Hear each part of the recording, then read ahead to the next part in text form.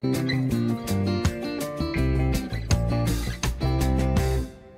you, everybody, for joining us here. I'm very proud to present my biography of Bob Steele, and for anybody of a certain age, probably spent many, many hours over many years listening to that wonderful voice on WPIC AM 1080. And again, I've got probably maybe a minute and a half for the slides each. And again, it's going to be kind of a quick run through, but forgive me for that. What was the idea behind the book? Back in the summer of 2017, just basically 3 years ago, I was looking at some postings on an old Hartford Facebook group, and somebody had expressed regret that, sorry that I usually put out a posting commemorating Bob Steele's birthday anniversary, and he was late in doing so, but I just happened to see it at the right time, and then all of a sudden it dawns on me that there's no single volume biography of Bob Steele. There are a couple of books written with regard to his humor, his word for the day that was co-authored between Bob and his son Phil. So there were a few books about him, but there's no real definitive single biography life of Bob Steele that you can just pick up and read about his life story. The bottom picture there, you'll see the Bob Steele Century that was all the ephemera that was curated by his son Phil, and all these items were donated to the Hartford History Center at the Hartford Public Library downtown. And I ended up buying a set of books myself at quite an expense, but it was very convenient for me to be able to do a lot of the research for the book just by referencing those.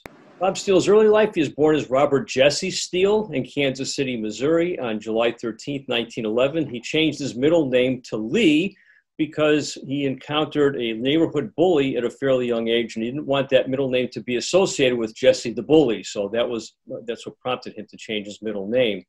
His parents divorced when he was about 6 years old or so. His father was one of these traveling farm agricultural product salesmen, was not home very much, and apparently caused a rift in the marriage.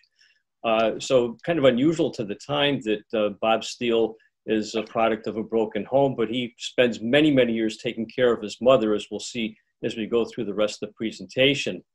As a young boy, he builds a crystal radio set, and we can also think of Bob Steele's life as really paralleling the birth of radio. So their ages, in terms of when they were born, there's not a significant difference. And Bob Steele learned to build a small crystal radio set when he was a young kid, and that generated his interest in wanting to do radio work in the ensuing years. And he finally completes high school in sort of a stilted fashion. When he gets to high school, he works for a couple months. He goes to school for a couple months. He tag teams back and forth, and it takes him a little bit longer than usual to finally get his high school diploma. And sometimes he would make fun of this, which he liked to do a lot of himself. He referred to himself as HSG, standing for high school graduate.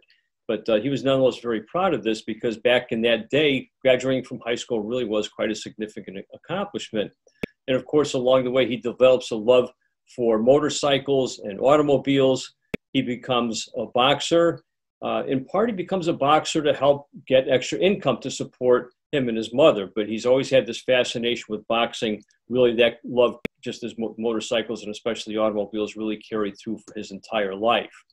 Because of the complications of the conditions of the Great Depression, which began in late October of 1929, Bob Steele ends up moving to California, to Southern California in Los Angeles, and his mother followed him there in March of 1931. And of course, at this time, as he himself said, Bob Steele said, you couldn't buy a job back then because the economic conditions were so bad. But because of his work with motorcycles, he became a motorcycle courier for a bank in Los Angeles. He became a stuntman at the motorcycle shop that he worked at. He knew every aspect of motorcycling, whether it was racing, performance, maintenance of the vehicle, that sort of thing. He works at an Indian motorcycle shop in Los Angeles. And of course, this is very dear to people in this area because the Indian Springfield, Massachusetts motorcycle factory, that's where they were located. And Bob Steele becomes a writer of sorts. He comes up with something called Crocker Throttle Cracks. And it was a very humorous motorcycle-oriented essay that he would submit to Motorcycling Magazine. And he did this to capitalize on his writing talent, but also he realized, wow, I can write, submit articles, and get paid for them. So again, that idea of income was very not far from his mind. And over the time, the various vocations he had, of course, again, motorcycle racer and a hill climber. He was a competition hill climber, a boxer. When they were still in Kansas City, Bob and his mother opened up a sandwich shop, which ended up being a failed venture, but nonetheless, it was something that they were trying to do, again, during the throes of the Depression, to be able to get some sort of income. He worked as a timekeeper on a farm, again, worked as a journalist for Motorcycling Magazine.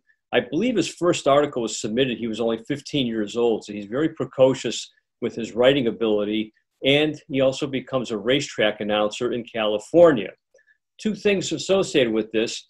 The magazine page that you see there, that's one of the essays that he submitted. You'll notice that there's cartoons that accompany that. He was also a fabulous cartoonist, very primitive nonetheless, but very, very talented as far as being able to enhance his written work with caricatures and such that he could draw. And the humor also came through everything that he wrote, and also with regard to the cartoons that he drew.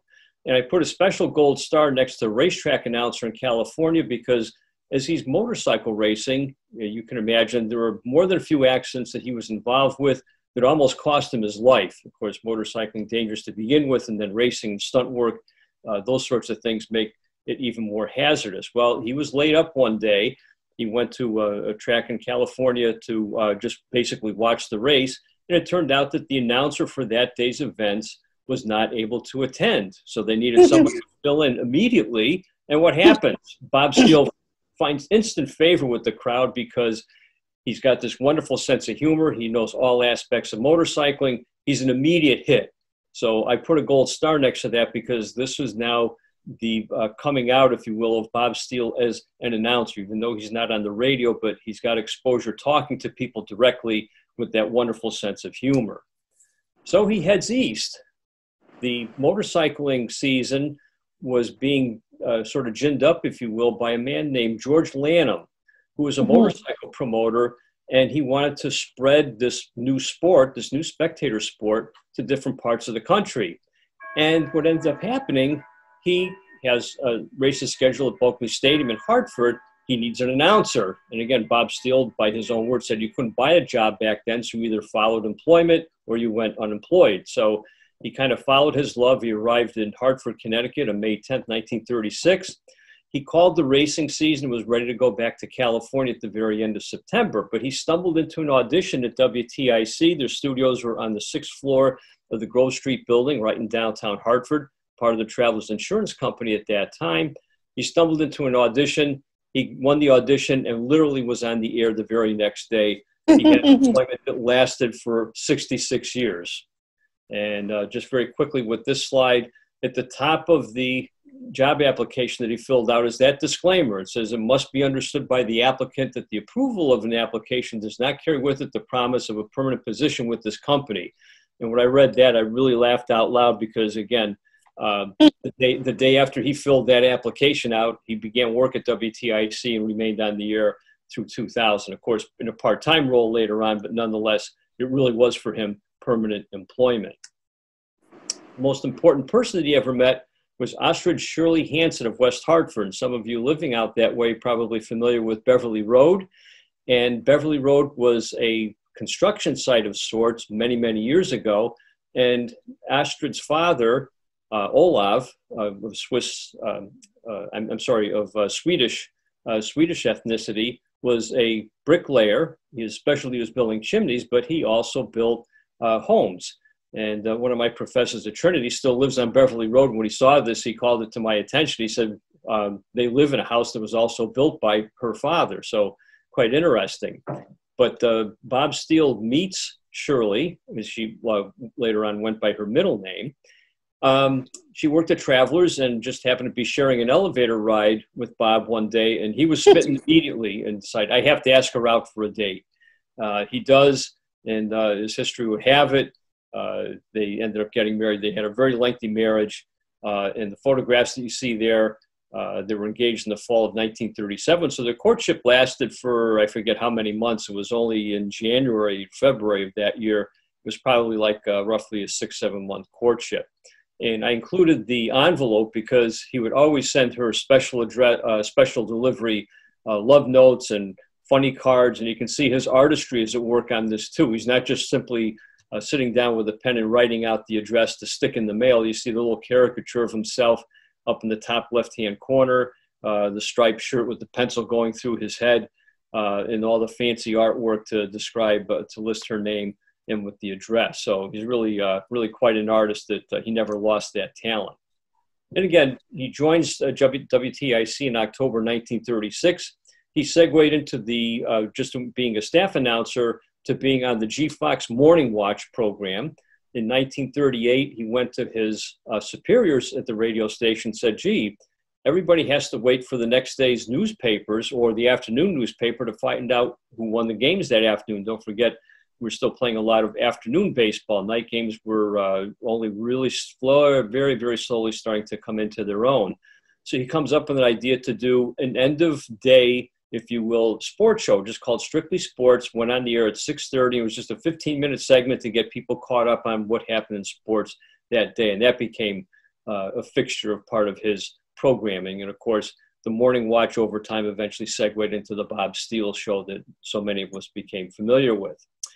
Bob and Shirley, after they got married, they lived in Hartford for a short time. And then as the family expanded, they moved to Wethersfield in June of 1941.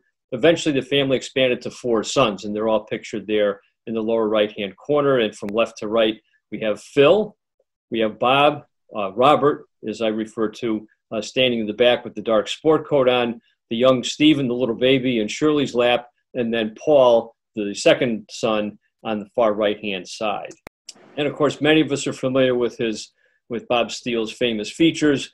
The word for the day, of course, was probably something he's most famous for, most remembered, his tiddlywinks with all these little funny news items that he would find on the news wires, the old teletypes that came through, and he would edit those to kind of fit his own style of presentation. He wouldn't change the content or the meaning of the story, but he would just edit those to suit his particular broadcasting style. Of course, no school announcements where I called various venues to say, oh, you're interested in having me do a presentation of Bob Steele.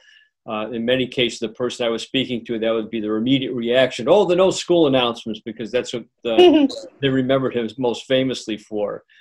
He would give 80th birthday notices, including doing his own when the time came in 1991. He interviewed countless sports personalities and became very familiar with sports personalities over the years, the most famous of them being the pride and joy of Middletown, Connecticut. And of course, after he moved to Hartford, making a name for himself as the world featherweight champ. There's a little picture there of Willie Pep.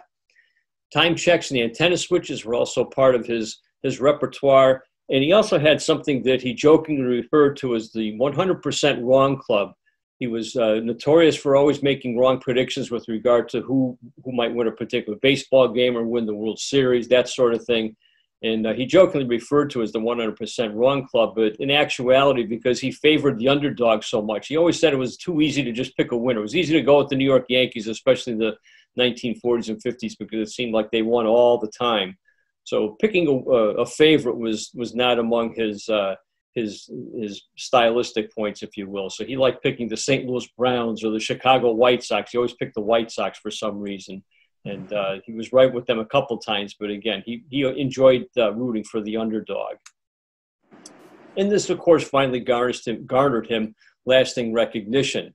In the early 1980s, I think it was for 2 years running, he had the top market share in the entire United States for radio programming. And that was really an astounding achievement when you consider that we have a fairly large market of Boston radio not too far away. And of course, the largest national market, New York City, equidistant about 100 miles to our southwest.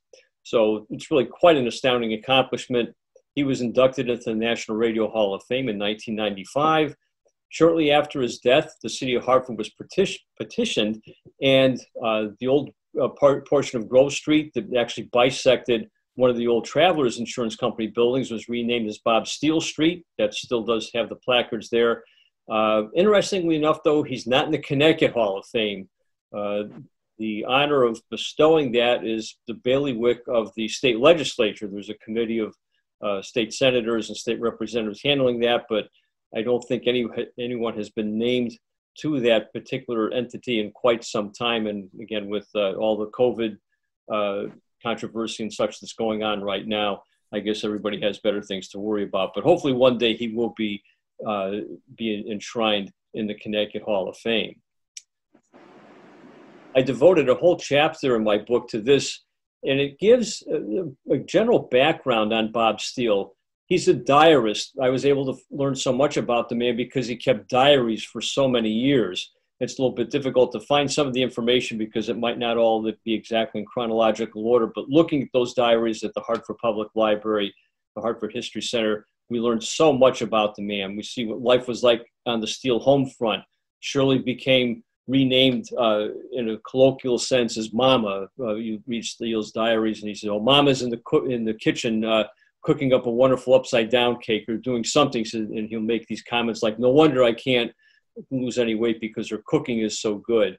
He was a figure Filbert. He kept track of practically all the expenses that went through the household. They'd go out for dinner and he'd write down, went to the Hearthstone for dinner and we ended up spending $31.28.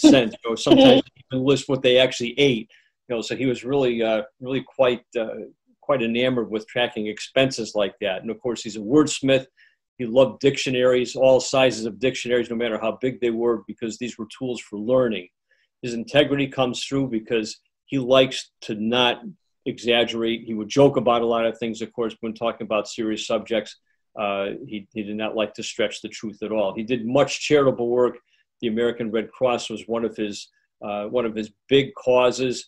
I believe he was a member of the 10-gallon club. So, he put action behind the words that he spoke.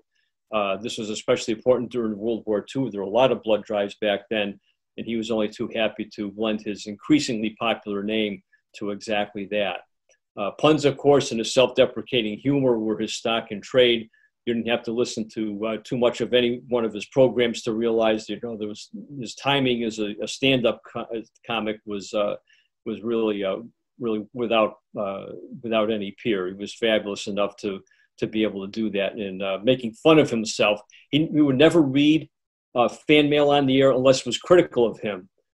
If you wrote a letter to him and said, "Gee, I really enjoy your show," or whatever, he might enjoy reading that, but he would never put it on the air because he didn't like to promote himself in that way. He liked to poke fun at himself. So when he got critical letters, he would always address those or usually incorporate those into his show somehow. I talk a little bit about in these chapters about working in the studio, just to give a little behind the scenes.